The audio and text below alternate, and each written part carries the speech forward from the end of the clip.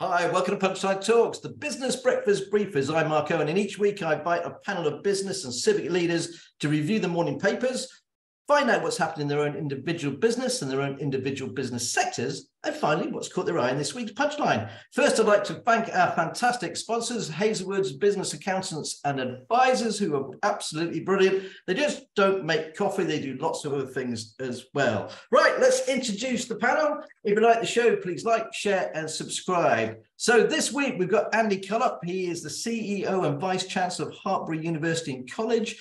Andy is responsible for around 800 staff, 4,600 students split over the main campus with a turnover of 50 million. We got Laurie Bell. She's the CEO of a Cheltenham Trust that looks after the Wilson's Museum, the Pump Rooms, the Town Hall, the Leisure, lots and lots of stuff around Cheltenham. They have around 120 staff, full-time staff, and a turnover of 8 million. And last but never least, we got Dorian Wragg. He's the partner of Bruton Knowles Chartered Surveyors, who have 160 staff and turnover around 14 million. And he is a property guru. That's how I like to big him up anyway. Okay, let's have a look at what's making the papers. I'll share my screen, courtesy of the BBC. Here we go. The Daily Mirror, migration chaos, no control, no compassion, says the Mirror. The Eye, UK population set to overtake France for the first time on record. Who'd have thought? The Daily Express, Rishi, I get it. You want migration down. The Metro, uni's told, get out of migration business. The Guardian, what we have here, Braverman plan to deport 3,000 asylum seekers each month. And the other story caught catching my eye was the anger at delay of 40 new hospitals. The Daily Telegraph, mortgage rates shoot up amid the bond chaos. The Financial Times, ministers look at reshaping pensions lifeboat fund to give boost to business. The Times, bonus for GPs if patients take part in clinical trials. The Daily Mail, will anyone stop these eco-clowns? And the Daily Star, we love the Daily Star, invasion of the monster jellyfish. That's what's making all the headlines today. And I'm going to start with you, actually, Andy, because the story that caught my eye was the one in the Metro. Uni's told to get out the migration business. I thought you might be interested.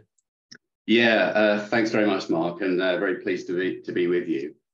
It's a really interesting area, and I think actually there's quite a strong case to be made for international students studying in the UK, and that case is partly financial. They contribute significantly to the UK economy, but it's partly cultural as well, and it's partly their contribution to campuses and to university life.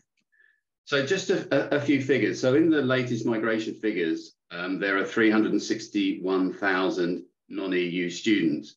And there's been some really good work done that's recently been published by the London Economics Report, looking at the benefit of international students to the UK.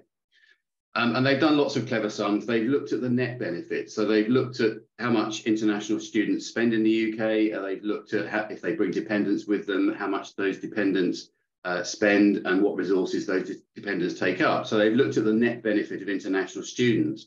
And they've come up with a figure of about £37 billion net contribution to the UK economy. That was for the first year cohort of students that started in 2021, but it would be similar for different years. So there's a really strong financial contribution from international students, and they've broken that down and looked by region, which is quite interesting. So Hartpury College, Hartpury University is just on the edge of the Forest of Dean, and the contribution of international students to the Forest of Dean is just over 27 million, so 27.4 million, which I think works out to be about £315 per resident. Obviously, Gloucestershire contains many different regions. Just to give you another example, if you look at the city of Gloucester, the contribution from international students is almost 44 million, again at around about £330 per resident. So I think there's a strong financial argument for international students studying in the UK, but it's more than that, because having international students on UK campuses diversifies those campuses, and it really does enrich the learning experience. I guess the other thing to say, and this is probably slightly contentious, international student fees are higher than home student fees. home student fees have been capped since 2012. In 2012, the home student fee went up to £9,000. It then went up to 9,250, but it's been capped ever since. If inflation had been added to those fees, they would be probably worth about £13,500 now. So many institutions are effectively teaching home students at a loss. So international student income provides a mechanism to cross-subsidise home student income because the fee level for home students hasn't been raised. Now, that's obviously a political issue and a government issue, but there has to come a point where the government releases the brakes on home student fees. International students also contribute to the talent pipeline. You know, the vast majority of international students would go back to their home country after they study, but some would stay in the UK. They would contribute to the economy of the UK. They would be well-trained individuals that would work in different sectors of our economy. So I do think there is quite a strong case for international students, and I feel that international students are a bit of a pawn in the immigration debate. Universities, particularly for a long time, have argued that international students shouldn't be part of the immigration cap because they're temporary and they have particular circumstances. And I guess I just worry, you know, as a country, we have a gold standard education system. Our education system is the envy of many countries around the world, which is why international students want to study here. And I just worry that some of the messages that come out of government are not very encouraging, and there is plenty of competition. So in terms of English-speaking countries, there's places like America, places like Australia, places like Canada that international students could go to.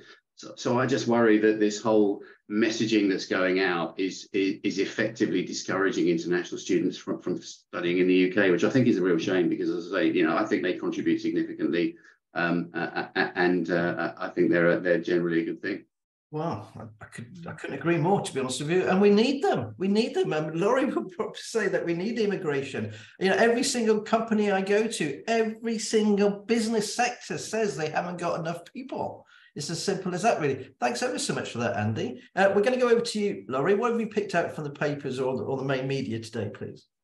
I think couple of things. The first thing I would say, following on from Andy, is that, you know, in our industry, both hospitality and leisure, we rely on international, not just students that stay in the country, but also students that are currently training at the moment or in education to come and join us. You know, we've got a massive, and it's national situation, shortage of lifeguards. So I wasn't going to talk about that, but it is a really, really big issue because it means then, you know, it's really difficult to teach children to swim. It's really difficult to do the educational curriculum on swimming and to then take it into adult swimming as well. So we're just desperate. We're even now, so I might take this offline with Andy, but we're looking at setting up an academy to try and get students to take on these extra skills that probably they wouldn't even dawn on them to do, but actually they're life skills that would help them in so many ways. And that wasn't what I was going to talk about this morning, but you just stimulated me to think, you know, yesterday at work, we were talking through how do we build academies for these life skills that are just beneficial to everybody in the community. And we are hundreds of hours short on lifeguarding at the moment. And it's not on of putting the money up, putting market supplements. It's not about that. It's just, it's capturing the right audience to come and do it. But also you've got a fantastic stream of young people there, athletic, fit, exactly, sport. I mean, that's what a great connection. Yeah, absolutely. Exactly. So we're looking at all sorts of schemes to you know, literally to get them qualified for free, you know, on the basis that they give us back their student years and their part-time hours to help us do the lifeguarding. So I'll talk to you offline about that because I think that could be quite good. No, what I was going to talk about was inflation, really, because I think yesterday it hit the news, and again, it's been covered a bit today, about the drop in inflation for the first time now in 8 months, which has got to be good news. However, what they're saying is, whilst retail's beginning to pick up, and I think you actually covered this week, Mark, that M&S profits are up by 4% for the first time in years. And also, you know, LK Bennett that's just come back onto the high street in Cheltenham on the promenade, they're also in profit. So retail spending is going up. Definitely we're seeing a trend in hospitality spending going up. However, what we're not benefiting from at the moment is food inflation. And each and every one of us that goes shopping every week, we just know, I mean, I can't believe some of the prices now of some of the products that you buy. And for us in hospitality, particularly running the cafes and some of the great big banqueting events that we do, the cost of supplies is just astronomical. So as much as income's going up, unfortunately expenditure in many ways is overtaking that, and there's only so much you can keep passing on to the customer. So I think I don't know when things are going to even out here or when things are going to start to get better. But I think the other bit of good news that's just been announced is that energy bills now they think are going to drop as well, because they're renegotiating on some of the deals there, which certainly for many, many households, you know, that are currently in absolute extreme poverty and struggling to choose between food and bills. I mean, hopefully with the sun shining now, that'll ease some of the pressure. But as we move back into autumn and winter, something I think has got to happen to reduce these astronomical bills that we're all facing, whether it's, you know, energy or whether it's literally food and supplies.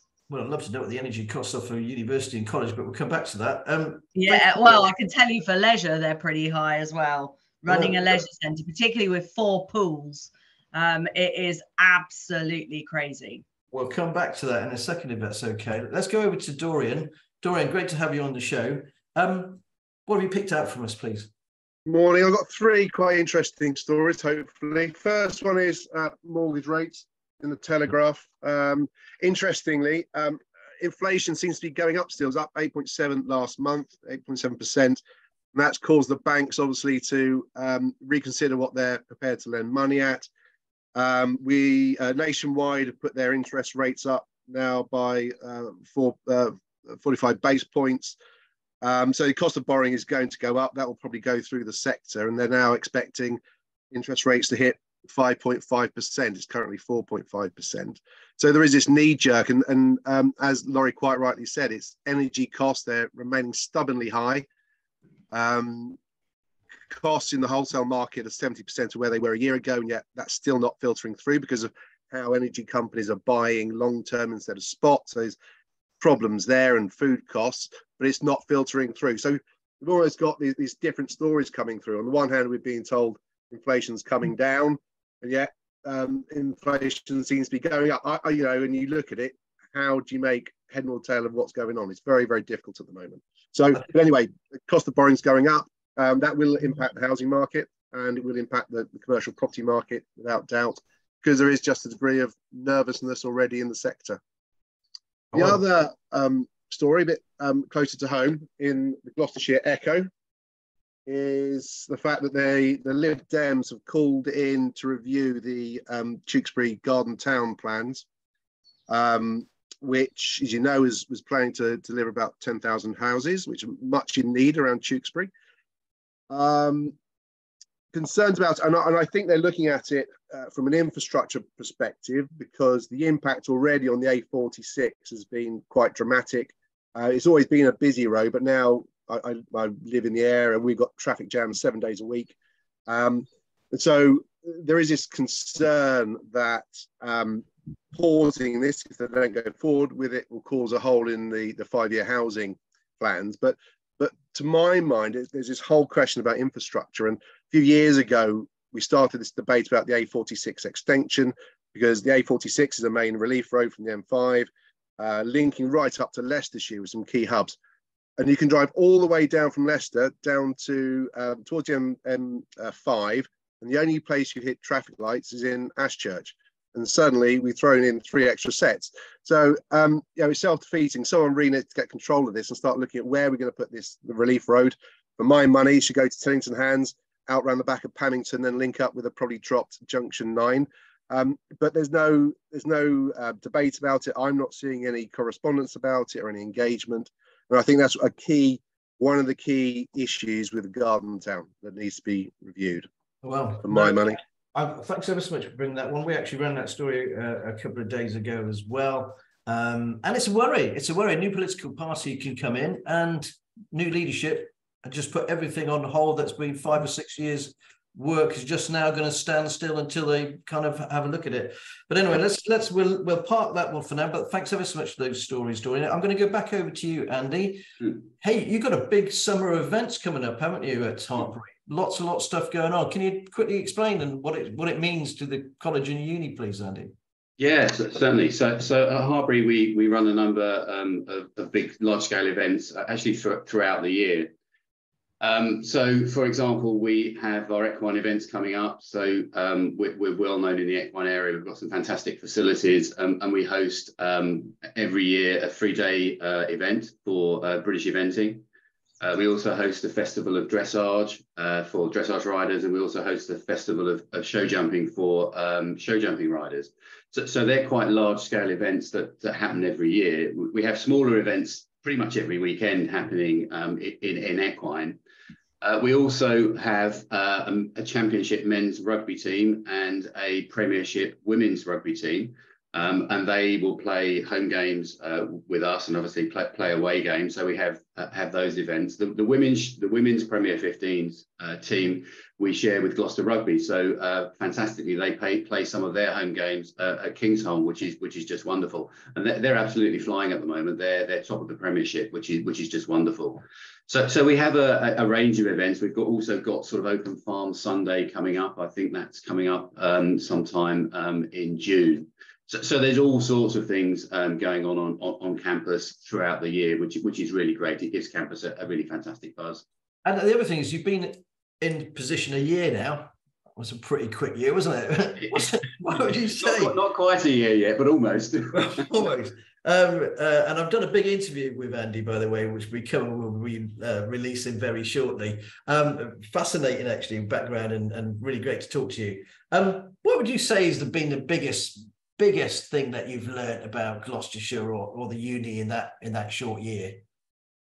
Yeah, so first thing to say is that I'm really enjoying being in the region. So I'm not from this region. I've spent the last probably 25 years or so in the East Midlands, so not from the Gloucestershire region. Really enjoyed moving here. I really enjoyed campus. We have an absolutely beautiful campus. So I'm really enjoyed our campus, and I've really enjoyed just exploring some of the area around campus, some of the area in Gloucestershire. I cycle a bit, not very fast these days, and I ride horses a bit as well, not very well. But it's great to get out either on the bike or on the horse and experience the fantastic countryside that we've got in Gloucestershire. There's much more for me to see, and now that the good weather's here and it's finally stopped raining, I'm looking forward to getting out further afield with the family and the dogs, and seeing more of what Gloucestershire has to offer, which so far has been fantastic. Well, it is an absolutely fantastic county, as we all know. So many different elements. Thanks ever so much for that, Andy. And I have heard through the grapevine that actually you're a pretty good horseman as well, by the way. So I don't know who told you that. I don't want to big you too much. But anyway, Laurie, let's go back over to you, please. Now, it's been well documented that there have been problems with the planning situation with the cafes that you've got there, the pump rooms. Can you just explain where we are at the moment? Yeah, so Mark, I'm sure you're aware that the cafe kind of organically grew out of COVID. So the Pump Rooms has never had a cafe since 1930.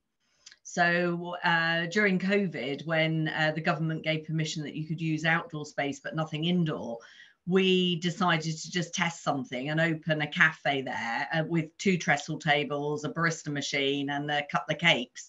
And it organically grew literally within days, weeks, months, and now it's as if any of you've been there and you've seen it, it's quite a large orangery, temporary orangery at the side of the pump room. So we've had quite a bit of controversy in that, it is a grade 1 listed building. It's in the top 6% of the most protected buildings in the country because it was the original spa water, and therefore is basically iconic in its own right. So anything you do now to that building is always going to create a lot of opinions and a lot of concern, and particularly you know, at historic England level, where they are literally trying to protect these buildings. However, the other side of the coin is that we've also got to make this historic building that costs an absolute fortune to run and to maintain as sustainable as possible.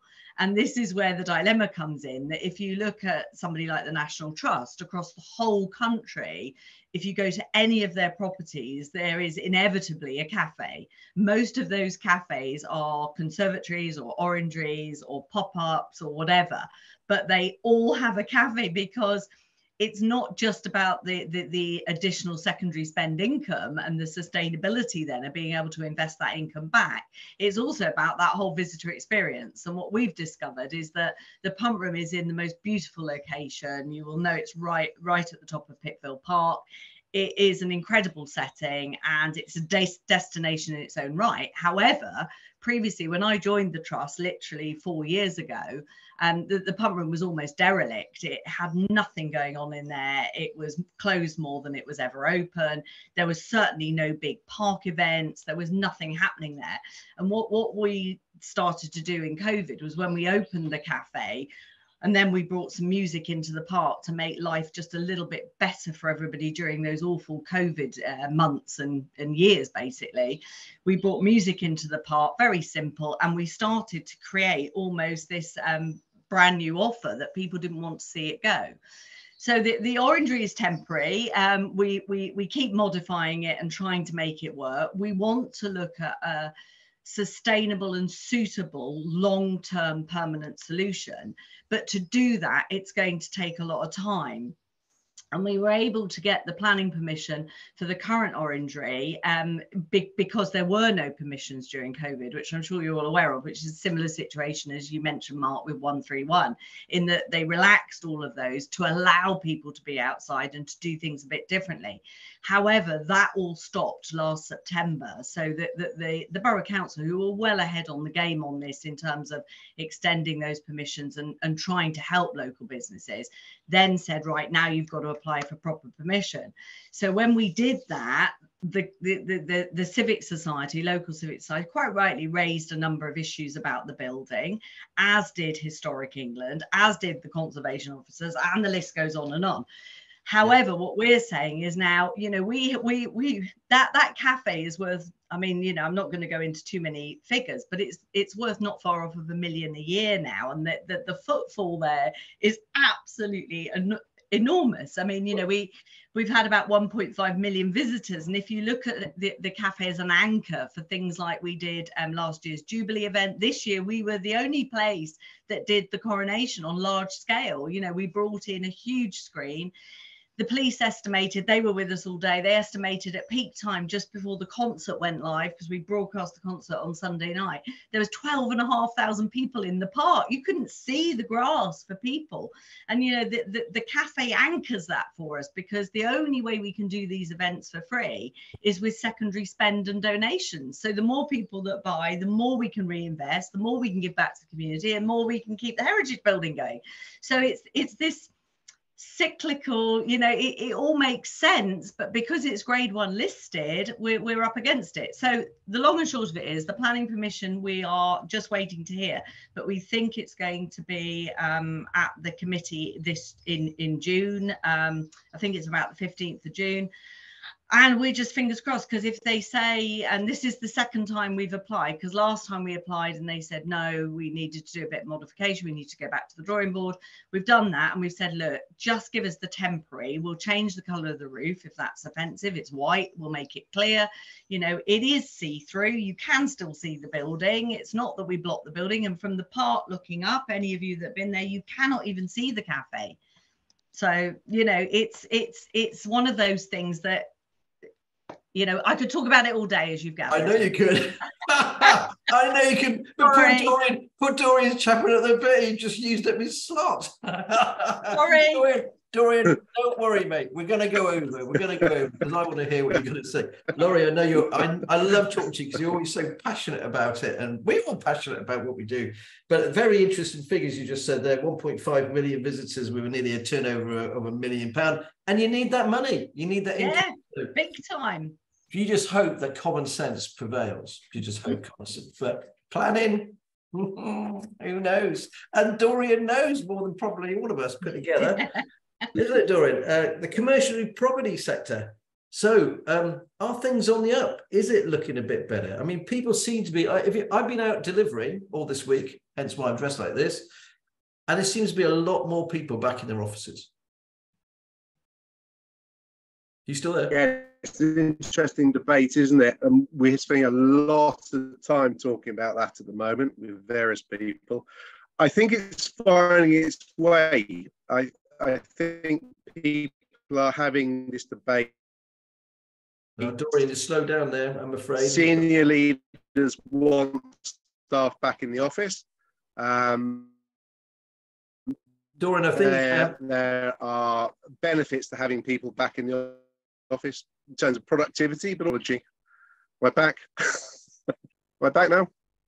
Try that. Yeah, try that. Carry on.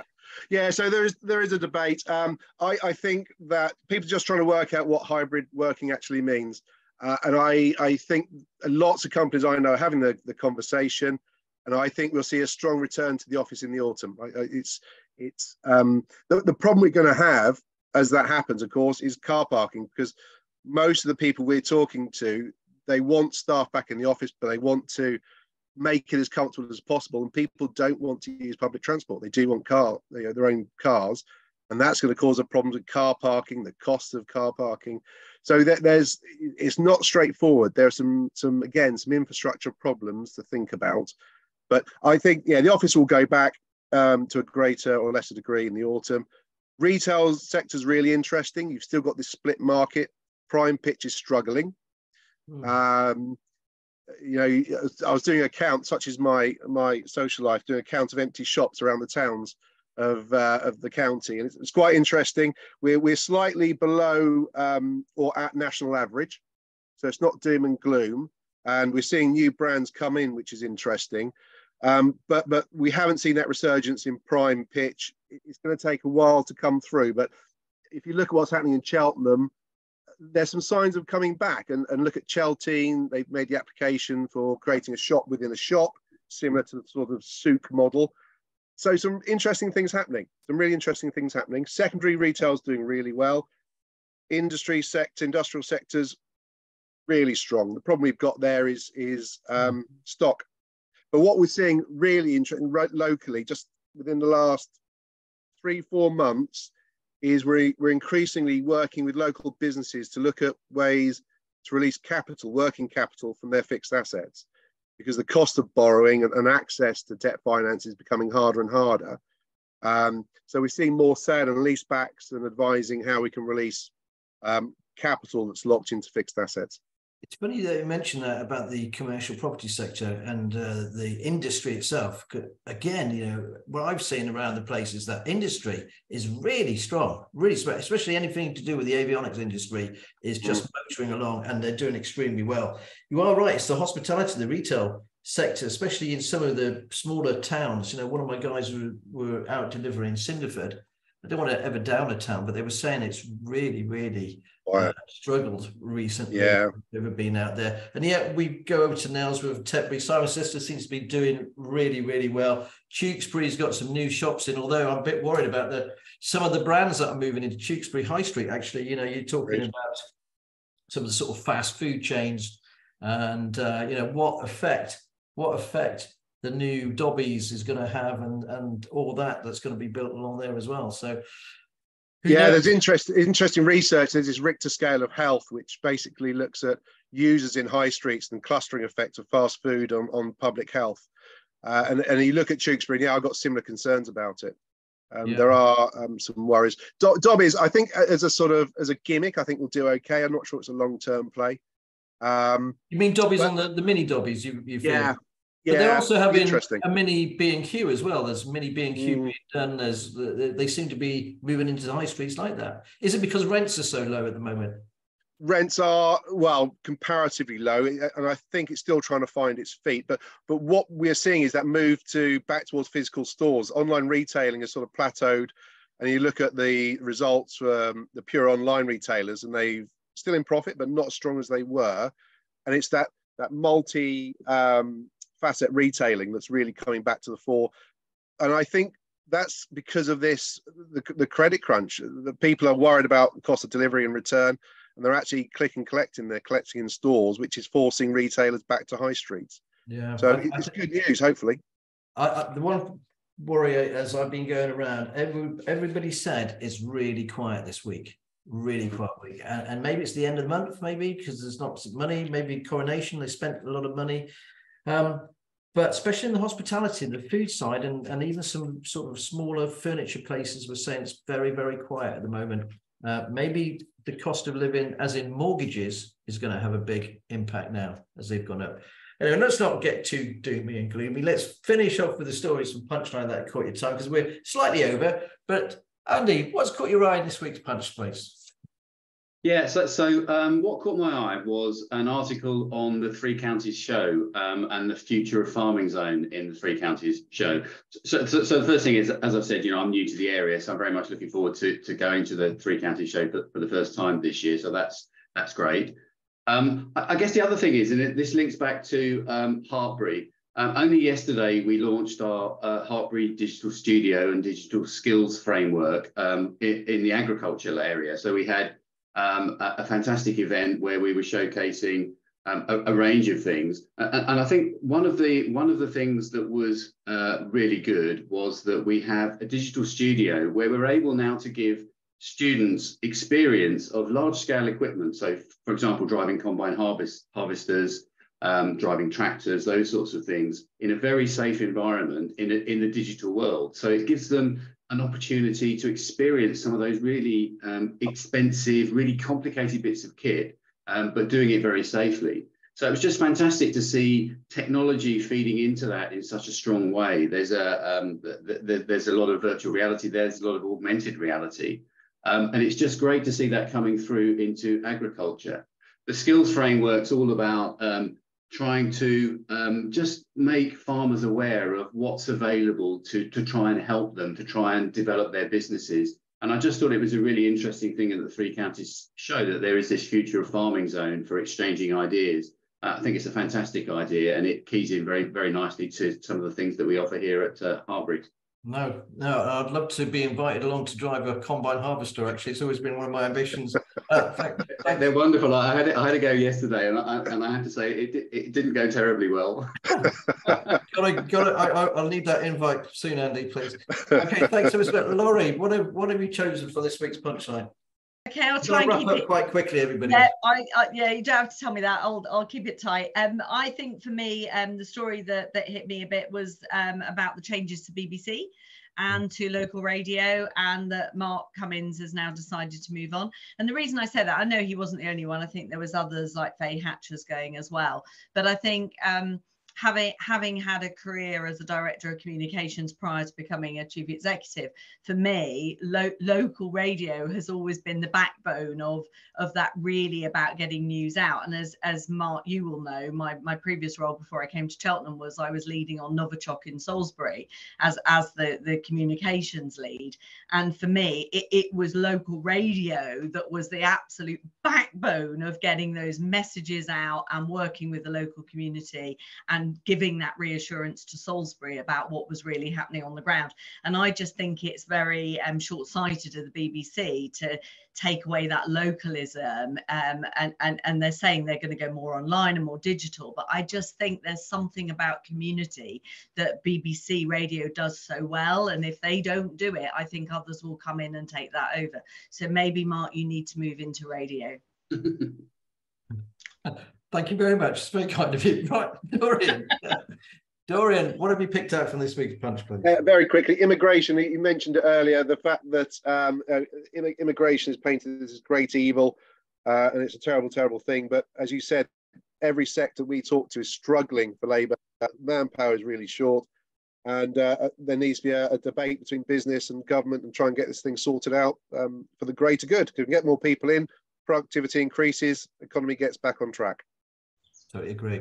Couldn't agree more. Well, that's all we've got time for today. My top story was actually the launch of the new showroom at Moog, or the Moog new factory, £40 million investment. I managed to talk to the president of Moog, actually. Fantastic guy, and what a fantastic facility it is there in Tewkesbury as well. So much good stuff in Tewkesbury at the moment. It's brilliant. Anyway, I'd like to thank my fantastic guests. Thank you ever so much for joining us today. If you like the show, please like, share, and subscribe. And also a big thank you to Hazelwood's Accountants and Business Advisors, who we couldn't do the show without, who kindly sponsor us. So thank you to them as well. If you like the show, please like, share, and subscribe. And this is the last one for a couple of weeks. I'm actually going to have a bit of a break. Anyway, until that time, see you in very soon. Thanks for watching. Bye. And Dorian's turned up to say goodbye.